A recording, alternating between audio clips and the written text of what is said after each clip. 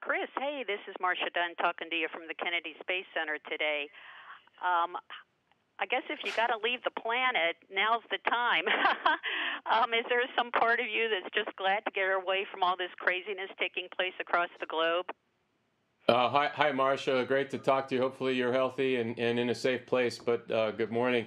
Yeah, it's really interesting. It's none like any other time in our lives as a generation, really, right? Like to me, this is goes into where were you when JFK was shot? Where were you when you landed on the moon? And where were you when coronavirus was happening? And I'll have my own interesting story to tell in years to come. Well, tell me about all the special precautions you're taking. I understand even your wife and your kids can't even go to your launch. How are you making sure that you stay germ-free and don't carry the coronavirus up to the space station with you? Well, one of the things about being life as an astronaut is you got lots of people who are very concerned about your health. And so I've got plenty of assistance in that, making sure that we stay physically in a safe location, and the things that we're touching in contact with are also as germ-free as we can make them, or virus-free, I guess. And we're all the same precautions that everybody else out there is taking, washing hands and social distancing and all of that stuff. Here in Star City, we live in these cottage-type buildings, and to a large part, I've been just there. There's a small grocery store a quarter of a mile away, and we walk over there to that, grab our food. Maybe you can't tell, but I think I need my hair cut, and I've been debating whether or not to get that done here in Star City before I leave, or just go like a shaggy rag doll to the space station and get it cut up there where I know the shears are clean. Well, this sort of harkens back to the old days of space launches, Mercury, Gemini, even Apollo, when the wives and the children stayed back home in Houston, and the astronauts launched just with staff around them. How weird is it going to be to even have a reduced staff around you at Baikonur, which I'm assuming is going to happen on launch day? What extra precautions are going to be taken on launch day to keep you far enough from the staff?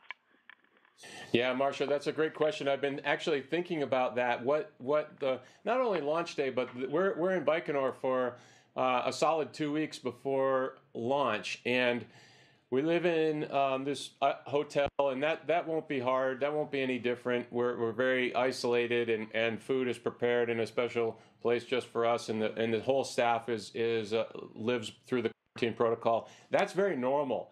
What won't be normal is, as you indicated, on launch day, when there's normally throngs of people there and cheering and slapping us on the back as we're loading up the buses, and music playing. And then when we get to the building where we put our suits on, that's where we have managers and family members. Although they're behind the glass, they're still there. This time, that won't exist. There will be in that same room. We'll be looking through the glass at maybe one video camera or something like this, and then we'll get on the bus. Same thing, very minimal folks out there. It really is going to be strange. I'll tell you about it later, I guess. Let's talk again in 6 months. Well, are you already in quarantine? Did they move up quarantine for you?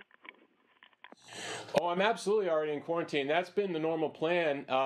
We did not need to accelerate quarantine. It just sort of, ironically, the timing of our entering the strict quarantine protocol somewhat magically lined up with the world caving in terms of quarantine protocol. It hasn't been that different in terms of when I anticipated entering quarantine.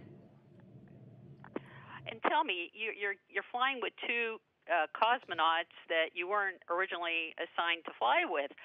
What was your reaction when you learned that there was going to be a crew swap, and how well do you know these two new crewmates of yours? Well, I was crushed actually that we were swapping, because the two people that were my crewmates before were my really dear friends, and I was so looking forward to spending 6 months on board the space station with them. And then to hear that it was a medical accident just made it even more unfortunate for just, you can't predict. Life is precious, I guess, and just savor every day is what it made me realize. I know the two guys, Anatoly and Ivan. I've known Anatoly for years, and we've had dinner at each other's houses in both countries, so no issues there. I was just really, my heart hurt for my two friends that thought they were so close to a rocket launch and were not going to get one. And it made me realize you don't know who your crewmates are until the rocket lights on the pad, and then you know you have who your crewmates are. Well, how well do you know the two new guys? And how is your? I heard it was an eye injury for your former crewmate. How's he doing? It was an eye injury. Fortunately, he's doing well. I've seen him multiple times throughout this my two weeks here in Star City, and it looks like he'll with all luck be able to get back into the flight assignment process a little bit down the road, maybe later in the year. So that's good. And I know that the two, Anatoly and Ivan, I know them well. Of course, we're getting to know each other more and more because the training intensity ratcheted up a little bit as soon when I arrived, and we had never been in the simulator together. So we've been training intensely for the last 2 weeks, but we're ready to go. Well, what's your stress level right now? Here you are with a planet full of coronavirus. You got a crew swap, which doesn't happen very often. And do you think your former life as a Navy SEAL helps you deal in times of all this craziness? My former life as a Navy SEAL, I don't think has anything to do with my preparation right now. I think it's just me as a person. I am not concerned about any of the operational stuff, which is weird. A lot of times at this point, you start thinking about what do I got to do here? And in fact, we've been talking about the possibility of doing a spacewalk in flight day 2 or 3 when I arrive, and just a really, really busy time on board in the first week, particularly when we have the overlapping crew. That doesn't bother me at all. In fact, I have kind of I'm excited, bring it on, let's get on with the work aspect to that. But my stress level, to be quite honest with you, Marcia, is a little high for all the people that I care about. Like my wife and I have been trying to figure out what's her plan to go home, and we thought we would say goodbye on launch day, and now it's looking like it'll be tomorrow, where we may say goodbye for the final time. And when you have a plan and things change out of your control, that's when it can be a little stressful. You know, we're only human, and we'll work through it, and it'll be fine. But those are the things that are on my mind these days. Is what are the travel plans for my friends and family? I have one child that's in New Zealand, and he's trying to get home, and his plans are all screwed up too. So it's just the things that are stressing the rest of the world and the rest of America are the same things that are stressing me right now. So your wife is with you in Star City. I didn't realize that. That's sort of a lucky break for you, because that must be a comfort. Yeah, exactly. And we knew that we had the ability to have her be here this whole month prior to going into quarantine. This was long ago when we were thinking about what the months leading up to launch would be.